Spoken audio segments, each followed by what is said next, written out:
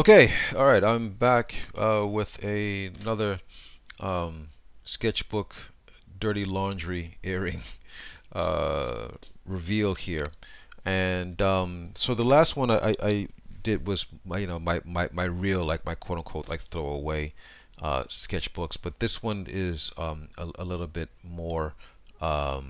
This one is a little bit more precious, meaning that, like, it's a hardcover and this is a Moleskine. So the paper in here, is it's a heavier weight. These sketchbooks are a little bit more expensive. I think they cost maybe about $20 or something like that.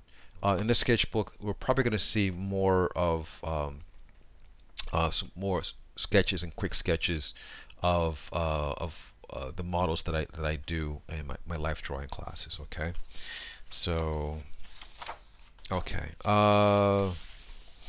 this here, I can't remember this. Now this might have been based off of not life drawing, but I might have been doing a study of a Glenn Vilppu drawing actually for this one. This one is just was just a pen, uh, an ink pen drawing that I did of just of a tree. I was just trying to get this feeling of, like, of a trying to do like a simple composition here, you know. Um, this person, and I'm not happy with this very much because this is one of my models, Mia Valentine. She's a great model. She has a perfect body, and she does have some background as a dancer, and yeah, I was trying to.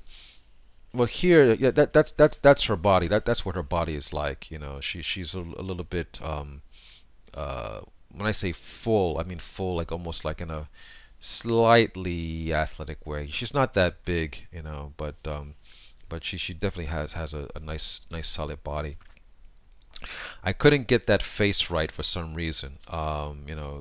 These are generally like the measurements, but I just couldn't get that face right.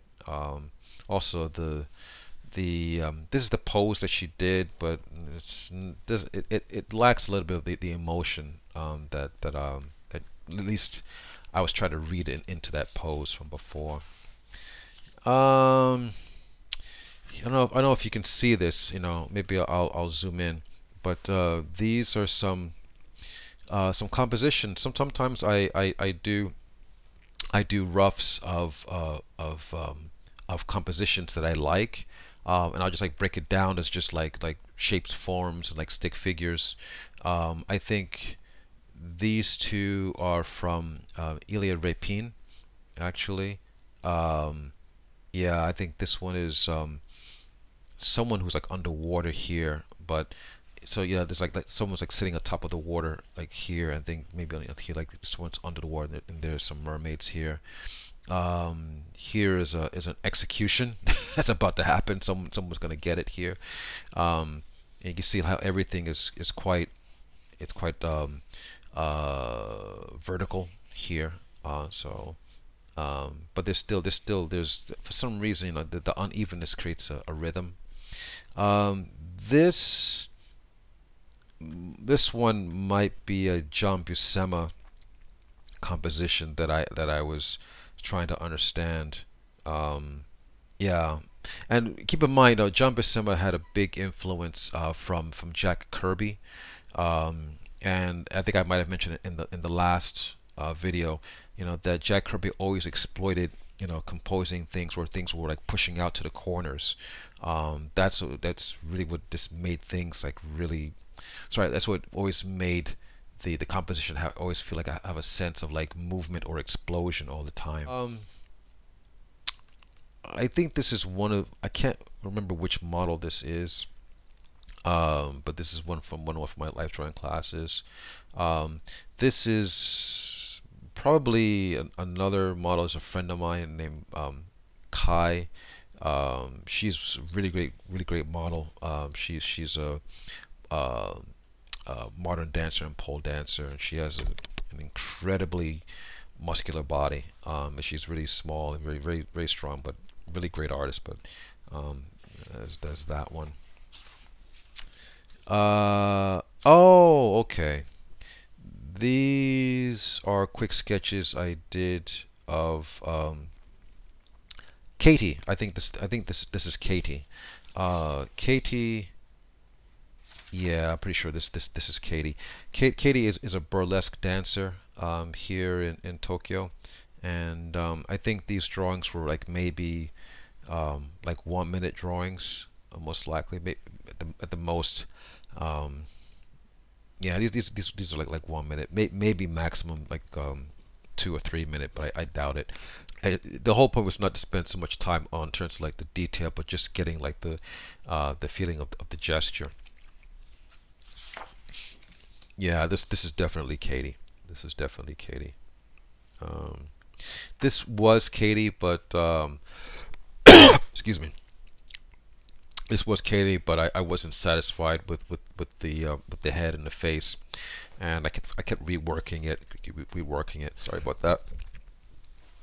Um, I made the mistake of like making the head too small, and like now, I mean, it's fine to make it look statuesque, but Katie doesn't have proportions like that.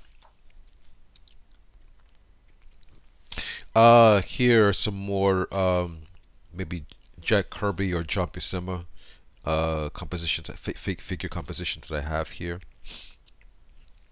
This was from a trip that I took last year with a few friends of mine to Nagasaki, to the Goto Islands, and these now these drawings I actually like.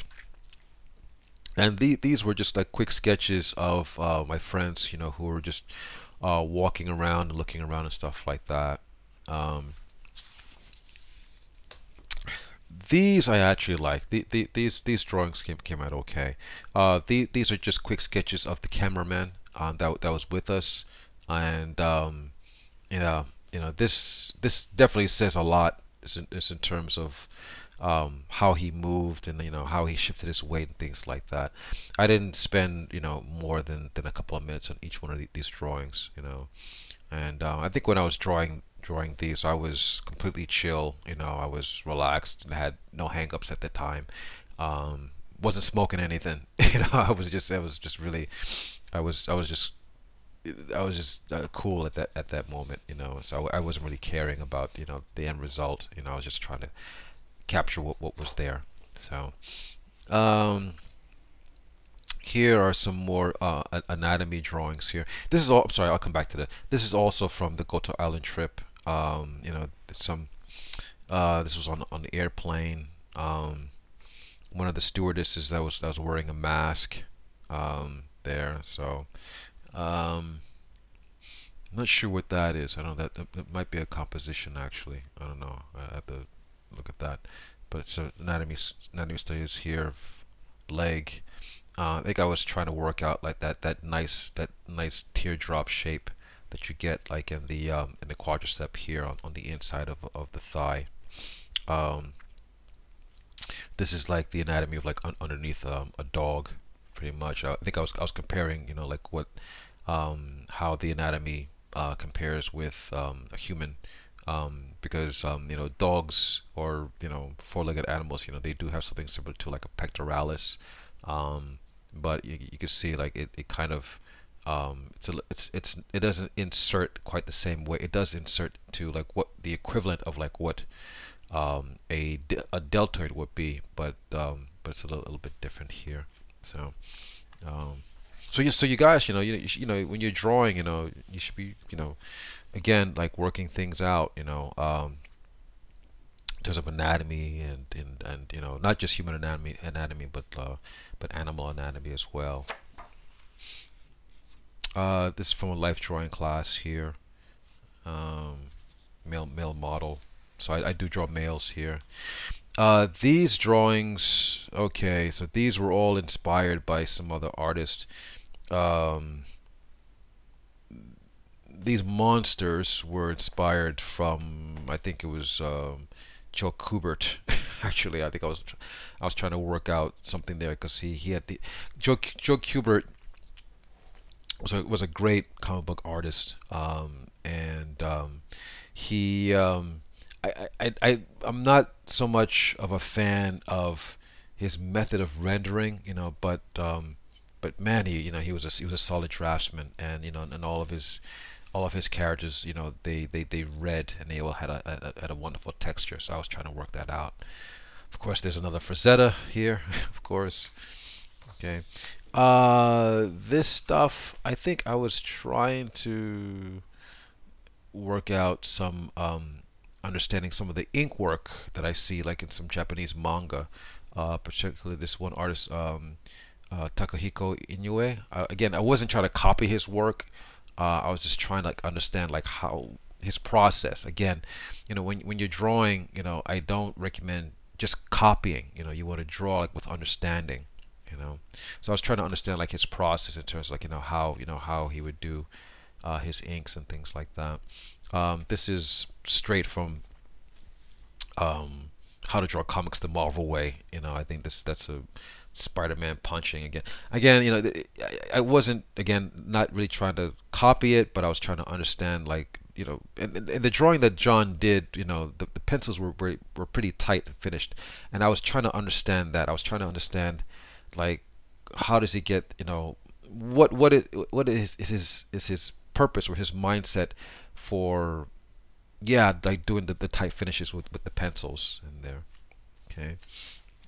Um, also I like John's drapery as well. I think I was trying to understand that well because in terms of drapery, in terms of for like a suit, because obviously you have like the musculature underneath it, but in terms of if someone like wearing a jacket, like a blazer jacket or something like that, how that's gonna be like pulling off, off the shoulder like that.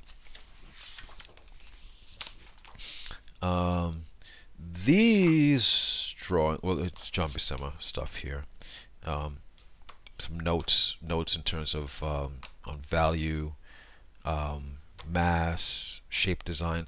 Make notes for you guys. Guys, always make notes. You should always be making notes in terms of if you realize something, um, and you have like this little like some little um, epiphany. You should write it down. Write it down.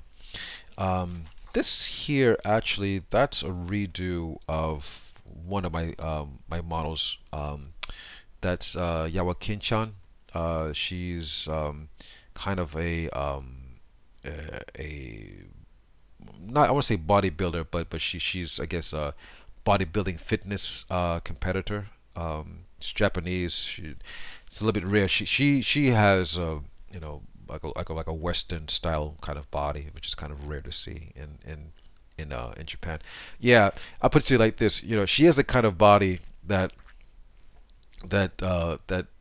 comic book artists do of Japanese women in comics, because like characters like Psylocke, or I don't know, pick whichever female ninja action Marvel Comics character. They always have like these.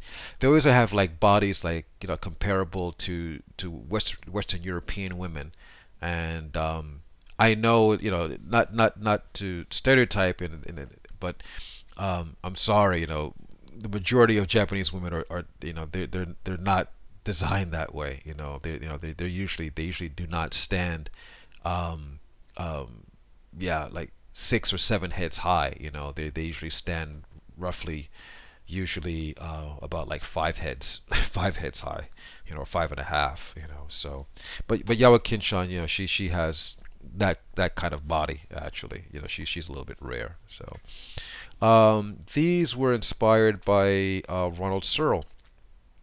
Ronald Searle was a UK illustrator who was captured in the he was captured by the Japanese during World War II, and when he was imprisoned, one of the things that he did and became most very famous for was drawing his captors. You know, so I inspired by these. Here is a flour sack I was trying to work out here. Um, I put a little bit more, more weight on here, or at least, or I was trying to fill out the volume here, because again, you know, the flour sack is really, it's just a stand-in for the torso. So, who is this? This might be Tef again. I think this is Tef. This is Tef, actually. It's a Pieta, not the Pieta, not Michelangelo's, but this one version of a Pieta that I did here. Yeah, this is Tef. This is definitely Tef, and Tef has this kind of body. She has this very beautiful body. It's almost like she has a, the lower part of her body. It's shaped like an upside down Valentine, you know. Um, and she has like this cute kind of like this peanut shape as well. So, um, but yeah, that's her. Um, Maybe this is Tef also. Here,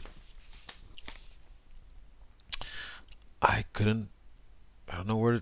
No, I don't know. This might be something that I was working out. Again, another. You know, want to be. Yeah, this is definitely like a Buscema. Yeah, that you know, a Buscema study here. Okay. Yeah, I think I put a JB for John Buscema, so I would know. Here are some compositions, composition studies I'm breaking down here. Yeah.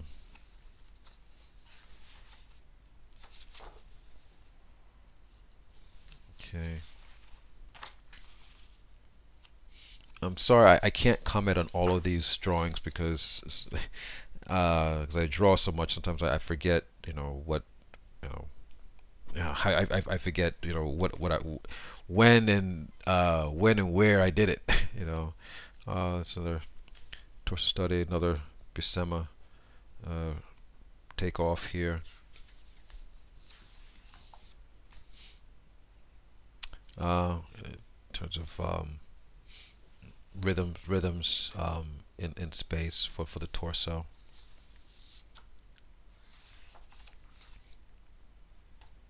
More quick studies here. So, oh yeah, I took this from an opera. I think this is a Macbeth actually. Uh, so, um, I'm still not so proud of these drawings, you know, um, but again, give myself some permission, you know, not make the best drawings.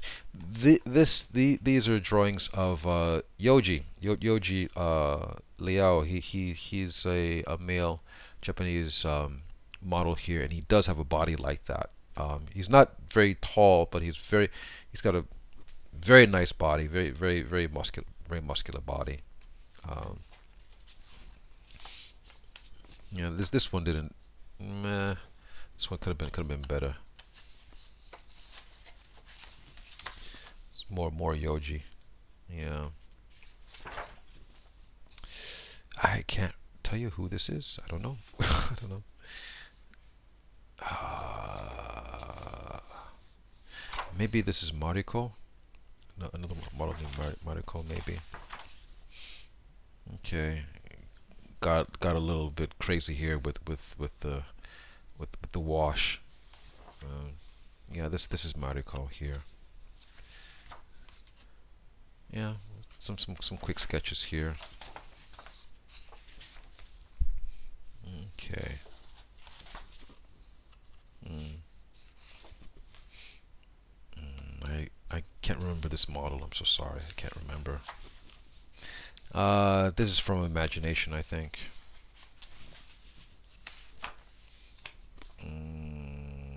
I can't remember. Maybe Imagination. Some failed watercolor here. Or anatomy studies. Yeah. This is I'm sorry. I forget her name. Akiko is her name. She's a model that does kimono modeling, and she's really wonderful. She was very sweet. She's a very nice model, and the thing, like the kimono is not very conducive for doing very dynamic drawings, but she she did these very nice subtle movements which created a sense of rhythm and character there that I really liked. Yeah, so okay. Yeah. So all right. So that is my first Moleskine book. Okay. So again, there are drawings in here that I like, and there are drawings in here that I'm not so proud of. But the whole point is, like, again, to you know work these things out. This is where you work things out. This you're not trying to, I mean, I'm not trying to, like, make a book, that I'm gonna try to sell to somebody. This is something that I want as a record for myself to come back to reference and see, like, where I've improved and where I still need to improve. Okay, guys, I'll be back next week or at least, sorry, next week, or I'll be back soon with another video. Okay, see you soon. Bye bye.